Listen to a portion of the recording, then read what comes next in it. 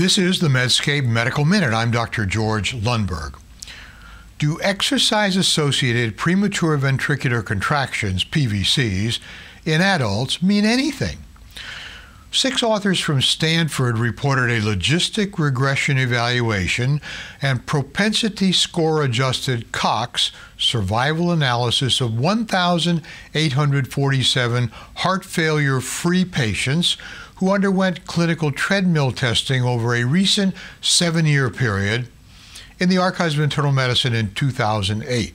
46% developed exercise PVCs and 34% developed recovery PVCs. Exercise PVCs correlated with tachycardia.